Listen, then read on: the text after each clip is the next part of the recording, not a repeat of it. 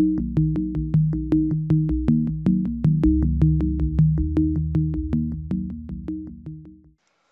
everyone, this is Ming Yao from Singularity Engineering, and today we'll do a continuation of our video series on optical simulation using ANSYS SPEOS.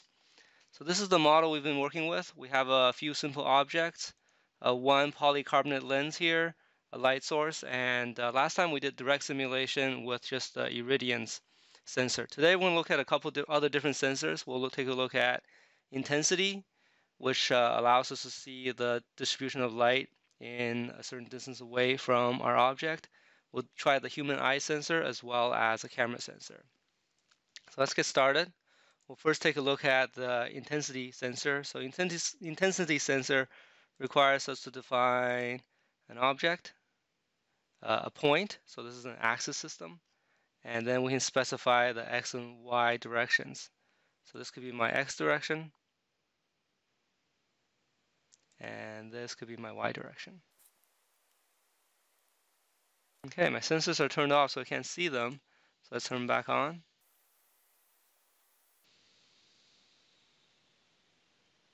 Okay, we'll stop editing them and turn off the irradiance sensor. So my intensity sensor is shown over here. I want it to be on the other side. So let's adjust the direction. Now we'll reverse the direction here. Okay, so that looks good. That'll be my irradiance sensor. Then we can do a direct ray tracing here.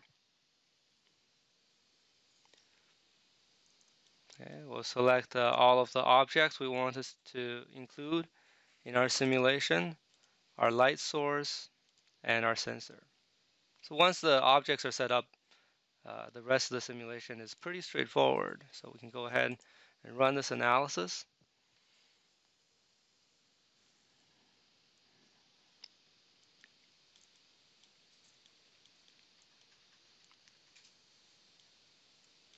Okay, so we have some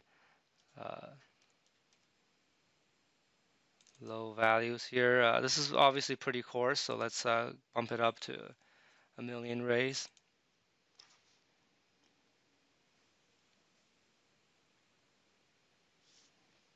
All right, getting a little bit more fidelity.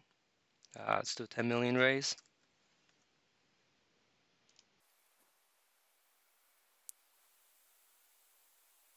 Okay, so that's the image, the intensity that we expect to see. Right now the sensor is colorimetric. We can switch this. Instead of color, maybe we want to just look at the light intensity as it falls on the structure, on our sensor. Let's run this again. Okay, we can see the effects of the shadow generated by my tube, my cylinder here, the lens effects, and the irradiance on the surface. So this is a basic intensity sensor, pretty handy for figuring out where the light is going. You can also do a light expert to see how the light is traveling to the sensor. The next thing we can do is we can put in a human eye sensor. Human eye sensor requires a coordinate system somewhere. Let's go home here. So one thing we can do is we can grab one of these existing coordinate systems and move it to where we want the eye to be. So I can just hold down Control and drag this out. So we're going to put about 1.5 meters away, let's say, from that location. So this will be my human eye.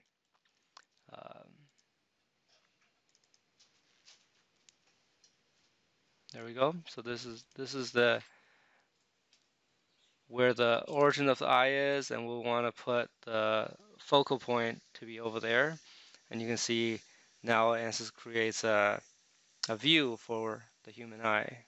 And that's all we need for the human eye model. With the eye model, we can do an inverse ray tracing. This means that the rays will start at the eye and it'll trace its way back to the source to calculate the amount of light that falls on it. And Okay, so again, we select the source, the geometry, and the sensor. Run the ray tracing, and we should get some results.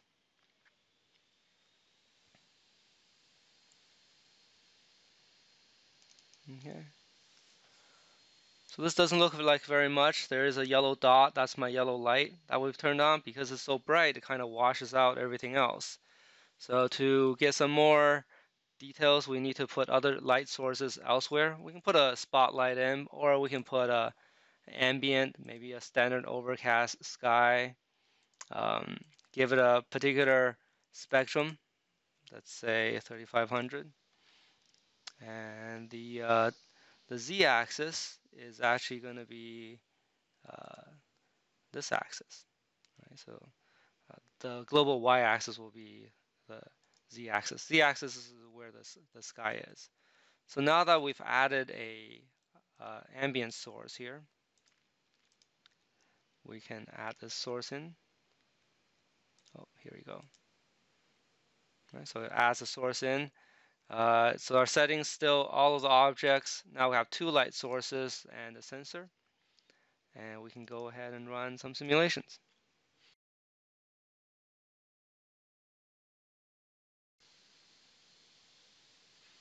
Okay, so what will a human eye see? It'll see an image that looks something like this. We have our uh, lens, got a couple of objects, including a green one. The outside is a bit yellowish. If we change the frequency of the black body radiation, you'll get um, maybe more blue or red, depending on how we set it up. So that's a human eye model. The last thing we wanted to show was a camera model. So we'll put the camera in a different direction. Let me grab my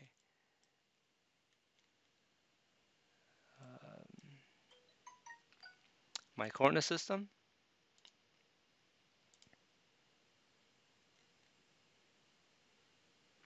Maybe I should hide a few of these things so we can actually see it. So if we're not going to use the human eye anymore, we can hide this results.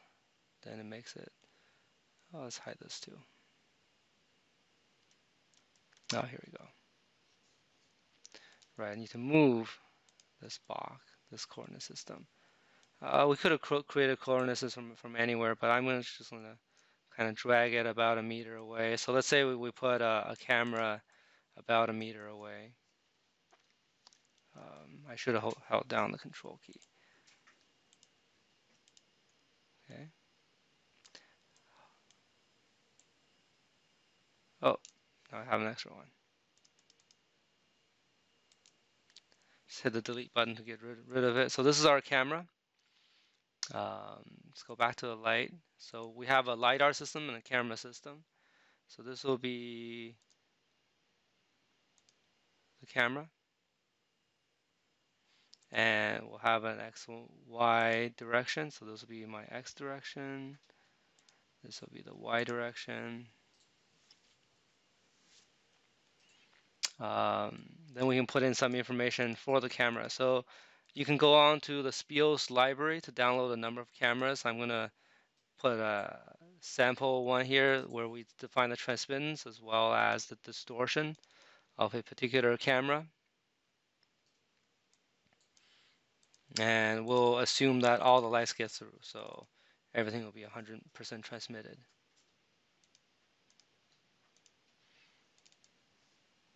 Then we can see what the camera sees.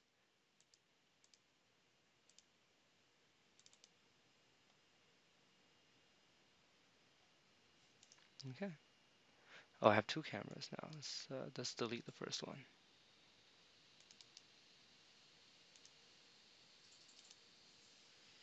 Okay, so a camera has a certain resolution. Right now it's 640 by 480, so I'll increase this a little bit. And we can choose whether we want a color camera or black and white.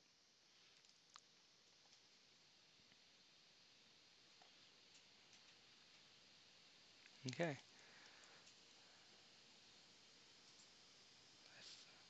And that's going to be the field view of the camera. So let's turn back on my sky. And we'll do another inverse simulation. So all of the objects, the two light sources I want, and our camera as the sensor.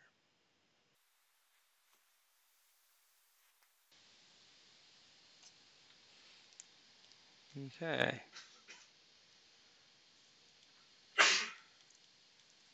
That's it for the simulation. You can see there's a little picture of what the imager in the camera would see, namely something like this. We have our cylinder here, the box, which is somewhat reflective, the light source, and the lens, a polycarbonate lens. It's obviously not very clear, so we can adjust a few things here. For example, we can adjust the size of the imager, the focal point. Oops.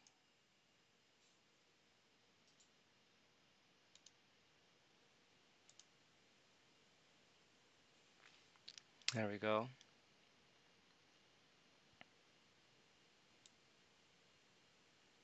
The size of the sensor, sensitivity, the wavelength, and obviously the optics. So what if we do a 20 millimeter focal point instead of a 5? All right, so now we're zooming into this area of the image. Same resolution, so we should get a more clear result.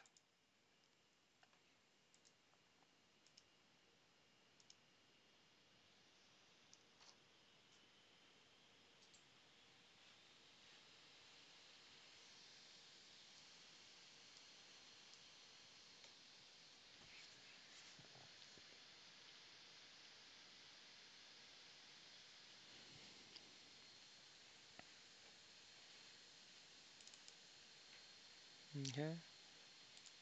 So you can see more clearly some of the interesting that's happening in the lens itself. Um, and obviously, as we increase the number of rays, there's an option to number of passes to do these type of imaging simulation. We can increase the number of rays, adjust the material properties, and adjust my camera information to get more accurate and clear prediction of what the camera will see at this location. So we have in this short video, I've shown a few things here. We've added a overcast sky to our scene. We can try to simulate the intensity for a source, but also look at what a human eye would see and what a camera would see. And you can see all of the options available for the camera, and this can be downloaded from the SPEOS website, or you can assign it based on your camera setup. So hopefully you enjoyed this video. Let us know if you have any interest in optical simulation using this type of non-sequential ray tracing from ANSYS SPEOS. Our website is www.singularityeng.com, and please like this video and subscribe to our channel. Thank you and have a good day.